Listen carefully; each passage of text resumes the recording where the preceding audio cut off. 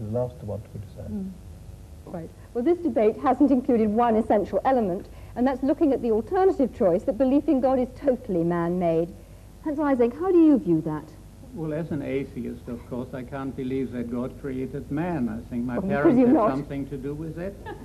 I have a distinct feeling that we're taking too provincial a view of the terms God and religion. We think of it in terms of dear old Pink Church of England. But of course that is only one very small aspect of religion. Both Torquemada and St. Francis of Assisi were religious and had an image of God, but they were very different images of God, one from the other.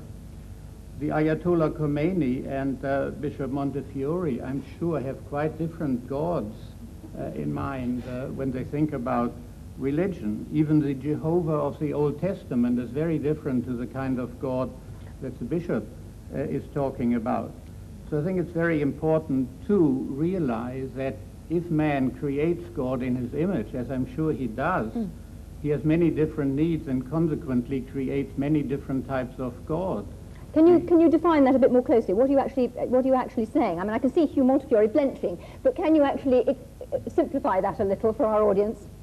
Well, if your personality is warlike, wants to proselytize, is aggressive and so on, then you go for the kind of God that the Quran portrays, which wants to proselytize the world and is warlike and so on. If you are peace-loving, you want to have an assurance of a future life and so on, and happiness, then perhaps you adopt the kind of God portrayed by the Ahmed Church of Deedat, England. would you agree with that? I don't, ma'am. You see, I don't think that our brother has read the Quran the way it seems. You see, there are 99 attributes of God, and out of that, this one that you are talking about is non-existent in this book. Can I ask you a question? Are you saying then that the Muslim God is actually a peace-loving God who wants peace in the world? Yes, yes.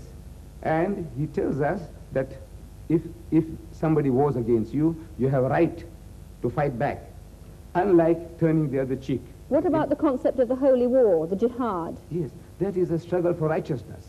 For example, Britain, when she was under attack by Hitler, what you did was jihad. And we take our hat to you, to Winston Churchill, for, putting the spirit into your people. Now that is what is a defensive war. And you had to retaliate. Because if you didn't, if you just sat back, keeping Hitler at bay, it wouldn't have served the purpose. You have to attack.